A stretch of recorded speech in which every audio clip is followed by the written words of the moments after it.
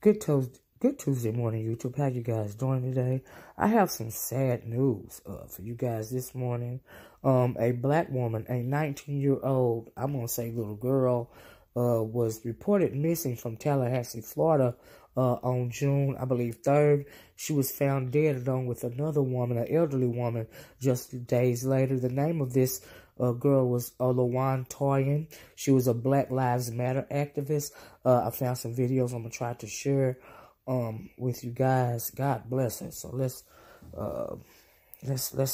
try to roll this tape. Okay, hold on.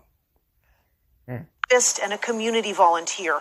Police say the bodies of Vicky Sims and Oluwatoyin Salau were found here on Monday Road, not far from Orange Avenue and North Blairstone Road. ABC 27's Jada Williams is following this story tonight, and she joins us live from that neighborhood.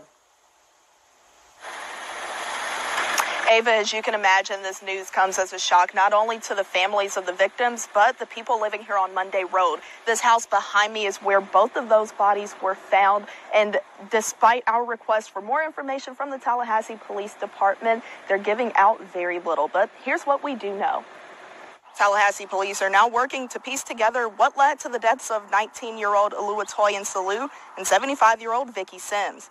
TPD says Salau was last seen June 6th. That same day, the 19-year-old wrote on social media that she had been sexually assaulted. Activists who had recently protested with Salau across Tallahassee formed a multi-day search for her. It's reassuring to know that we have members of our community who are willing to participate in events that don't necessarily affect them. As the search for Oluwatoyin Salau continued, 75-year-old Vicky Sims was reported missing on June 11th. Sims was known to many in Tallahassee for always stepping up to help her community. She volunteered with the Tallahassee AARP, who posted on Facebook. Vicky worked tirelessly to improve the lives of others as a dedicated advocate for older Americans, a committed volunteer for AARP. Sadly, both of those searches would end Saturday night when officers found their bodies inside a home on Monday Road. 49-year-old Aaron Glee Jr. now faces charges in their death. Glee was arrested in Orange County. TPD has not said if or when he will return to Leon County. Now, we have also not been told what a possible motive could have been in these murders. Reporting live in Tallahassee, Jada Williams, ABC 27. So sad. Like the video stated, just days before she was reported missing, she had written out a series of tweets on Twitter saying that she had been sexually assaulted by a black man driving a vehicle that offered her a ride after she went to collect her items from a church she had been staying. And evidently she had left home because she said that she was living under unfair living conditions. So I also found this video on Twitter of a person, giving their condolences, offering rest in power, Queen Salau, Oluwatoyin Salau. And the tweet states that black women deserve so much more. I absolutely agree. Show up, fight for, and protect all black women while they are still here. Say her name. God bless her. And black women are, in fact, fighting on so many fronts. The suspect in custody is a 49-year-old black man. Like the report said, that the bodies of both of them were found in this rundown house that you're looking at on the screen. I don't know if you can see it or not, but is this some kind of like serial killer? Like, no more information has been given out other than she went missing. Her body was found in this house along with the body of another 75-year-old black woman. And I read somewhere that these two women met at a Black Lives Matter protest.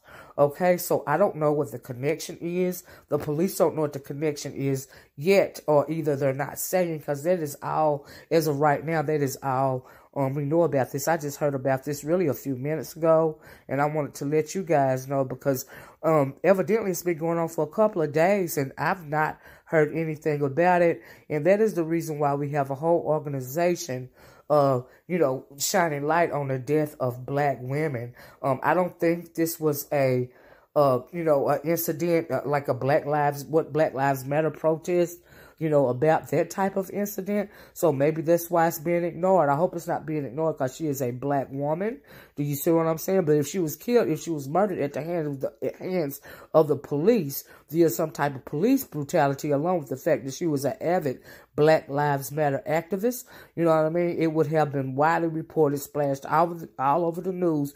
But we know that history has told us that the deaths of black women in particular go unnoticed, largely unnoticed in this country, okay, unless it's something extra like a police brutality case. There are thousands of black women that go missing in this country, thousands every year, and none of those are hardly ever investigated. You hardly ever see the picture of a black woman going across your screen because she is missing. Do you see what I'm saying? A lot of people seem to devalue the life of the black woman. Okay, so anyway, I found this video on Twitter also of her speaking, and I'm gonna go, if I can, I'll let you guys hear what she had to say. This is her protesting at a Black Lives Matter event. Rest in peace, Oluwatoyin. My God, this baby was 19 years old, y'all. 19. Nah, can't nobody silence me. I just want, it's not that all lives don't matter, but right now, our lives matter. Black lives matter. Yes. Black trans lives matter. Yes. Trans lives matter. Yes. Because guess what? We all minorities, but right now, like, let's focus on the person who got killed. Tony McDade was a black trans man. Okay? Amen. We're not doing this. We doing this for him. We doing this for our brothers and our sisters who got shot, but we doing this for every black person. Because at the end of the day, I cannot take my fucking skin color off. I cannot mask this shit, okay? Everywhere I fucking go, I'm profiled whether I like it or not. That ain't right. Like, I'm looked at whether I like it or not. That ain't right. First of all, I want white people to realize their fucking privilege. Yes, ma'am. No one can look at you and tell anything about you unless you give them that information. Wherever the fuck I go, I'm profiled. Look at my fucking hair. Look at my skin, bruh. We love it. This shit, I can't take this shit off. So guess what? I'ma die about it. Yes. I'ma die about my fucking skin. You cannot take my fucking blackness away from me. My blackness is not for your fucking consumption, nigga. It's not. It's not. Okay? It's not. And y'all need to listen. It's like I said, it's okay to be angry. Use wisdom. Don't move stupidly and get yourself hurt. You already seen, we all in this together. I didn't mean to like divide anybody. We all in this together. My brother who got, he got ran over. Y'all need to know who the fucking enemy is. Sometimes I get mad, but I'm not trying to divide nobody. Y'all need to remember who fucking enemy is. It's racist Tallahassee. White racist Tallahassee. Say it again. Because those are the niggas that ran our fucking brother over. So y'all need to keep that in mind. The same energy that we had when we were walking the fucking streets, keep that with you at all fucking times. Don't let nobody take away your blackness from you. Your blackness is not supposed to be subdued at all. It's not. Wow. She is very passionate. Very, very passionate. God bless her. God rest her soul. She spent her last days fighting in protesting because so many of our black brothers and sisters have fallen victim to brutality, police brutality, and many other injustices that go on in this country. We know this, you know. So let me scroll back up. I actually found the tweets, and I want to show them to you guys, if I could. It says that, hold on 1 minute. She says, this is the tweet that she put out on June 6th. Now, shortly after this series of tweets, I just found the one, but shortly after this, she's reported missing, you know, and she was found dead in a home just days after that. So the tweet says, and I quote, anyways, I was molested in Tallahassee, Florida, by a black man this morning at 5:30 on Richview and Park Avenue. The man offered to give me a ride to find some place to sleep, and recollect my belongings from a church I refuged to a couple of days back to escape unjust living conditions. So, yeah, like I said, I saw another video and it stated that it is believed that she ran away from home for whatever reason, but she's saying it was unjust living conditions, and she's letting everybody know, you know, that she's been molested by this black man at 5:30 in the morning. He offered her a ride. So, God bless her. So, this is the tweet right here. This is a little more about it. Another tweet says, he came disguised as a man of God. Wow. And ended up picking me up from nearby Saxon Street. I entered his truck only because I carry anything to defend myself, not even a phone. I guess she's saying she don't carry anything to defend herself, not even a phone, which is currently at the church, and I have poor vision. I trusted the Holy Spirit to keep me safe. There's another tweet that says, when we arrived at his house, he offered me a shower, and I thanked him. In a shower, and he gave me a change of clothes. He exposed himself to me by peeing with the bathroom open, obviously knowing I was out of it. I told him about a sexual assault situation that happened. Lord Jesus. She goes on to state that to me in March that happened to her in March involving Ivan, a 32-year-old Ghanaian man who currently schools at FAMU and lives at 211 Jacks and Patterson. I am currently 19 years old, who tried to force me to give him oral sex and then continued to harass me through text and knocking at my door. Lord, this child was preyed upon so many times, y'all. She goes on to state that going back to the situation that happened to me this morning, I did not fall asleep. He then asked me if I wanted a massage, Lord Jesus. At this moment, his roommate, who was in the house, was asleep. I was laying on my stomach trying to calm myself down from severe PTSD. He started touching my back and rubbing my body, using my body until he, Lord Jesus, climaxed and then went to sleep. Before I realized what happened to me, I looked over and his clothes were completely off. Lord Jesus, once I saw he was asleep, I escaped from the house and started walking from Richview Road anywhere else. Richview Road to anywhere else. All of my belongings, my phone, my clothes, shoes are all assumably at the church where I've been trying to track since I sought spiritual guidance of refuge. I will not be silent. Lord Jesus. She goes on to state that literally wearing the man's clothes right now, DNA all over me because I couldn't locate his house the moment I called the police because I couldn't see. I guess that's the end of it. You know, and some other people are tweeting, says, I'm so sorry that happened to you, dear. Are you in a safe place? Do you need an Uber to get someplace safe? DM me. We are trying to locate Toyin. She is missing. This is when the conversations turn to the fact that she's been missing. Lord have mercy. Oh my God. There's a state that says, please let her be okay. Please let her be unharmed. Please let her be alive. Please let her find safely.